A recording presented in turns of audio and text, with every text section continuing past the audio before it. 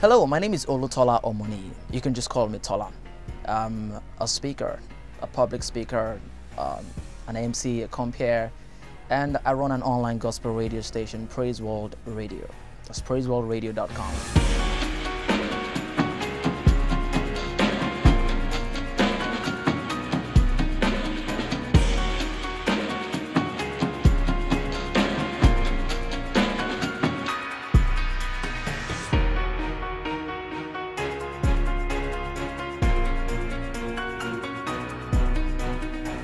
It's really great to be speaking with you today because I'm excited that we have young people out there who are still willing to listen to this.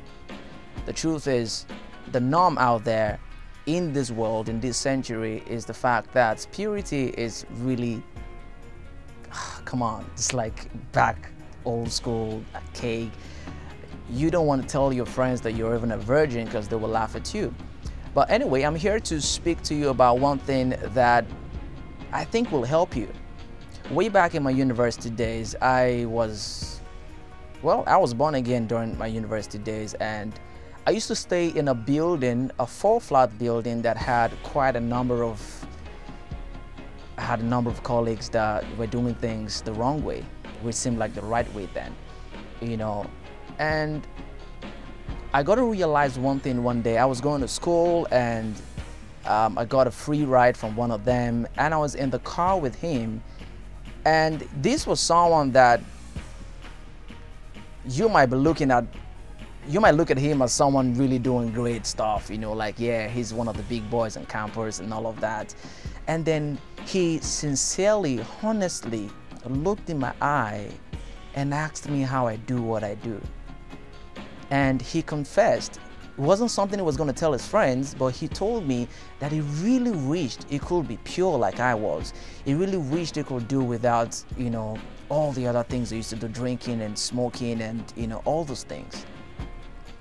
When I left the car that day, I understood one thing, that a lot of the people that you feel ashamed to tell about your virginity status, your purity status, really did feel or wish they were in your shoes. Here's the deal. If something is wrong, it remains wrong, even if it is 100 years from now. The Bible has made it clear about this. And your body is the temple of the Holy Ghost. So you got to take good care of your body, and you have to stay pure. The truth is, when you get married like I am right now, you will have a lot of that. Yeah. So it's worth waiting for. And there's something for those people out there who are not virgins anymore. Like, I didn't get married a virgin.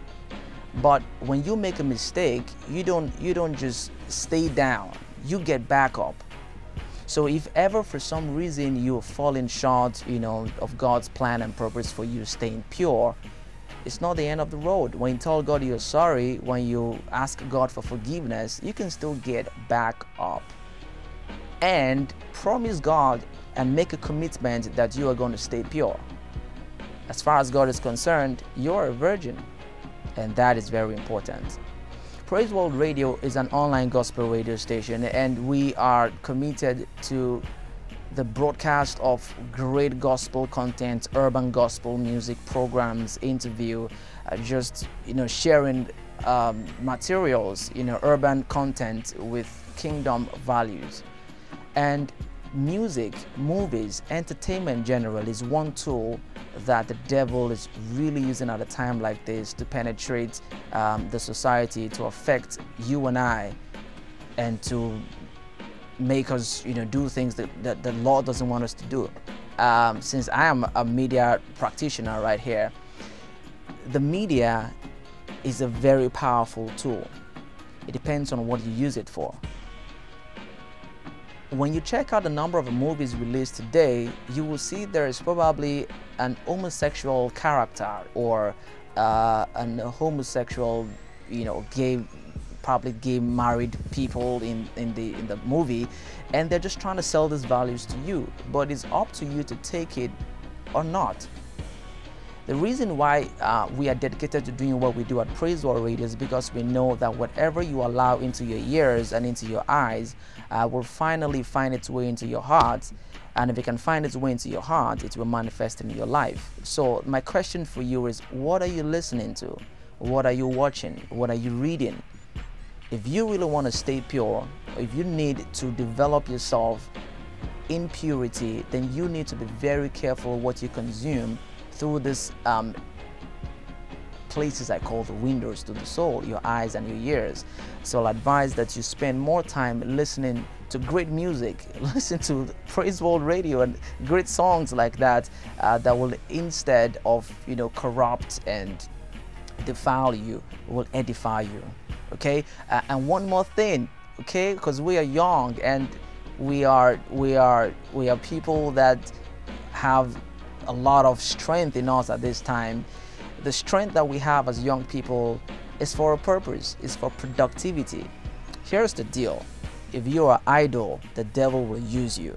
That's the truth. No matter how anointed you are, no matter who you are, if you are idle, like you're in the room all by yourself, you don't have anything doing, you don't have anywhere going, you don't have any plan, the devil will just give you something to do. Okay, it might come from pornography to masturbation and so many things you can get yourself busy doing. So this is how you can overcome that. Get busy, have a plan, have a 5-year plan, a 10-year plan, a 50-year plan. When you have that and you keep working on it, you keep modifying it, then you will always be busy. Trust me, it pays to be busy, because idleness is just terrible. It's something the devil uses a lot to affect your purity. So I just hope I've been able to share with you 1 or 2 things that will help you.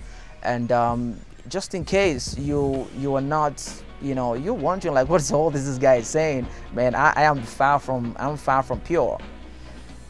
Purity is what the Holy Spirit can give to you, irrespective of whatever you might have done, despite your fault. You can make a fresh start today, ask God for forgiveness, and you stay at it. The whole idea of this in the end is for you to be proud of your status. Let us make good the good, okay? They say now bad is the new good, okay? Let's change that. Let's make good the new good. Let's be able to say that we are virgins, that we are standing up for purity, and let's be proud of it and let people be proud of us doing that.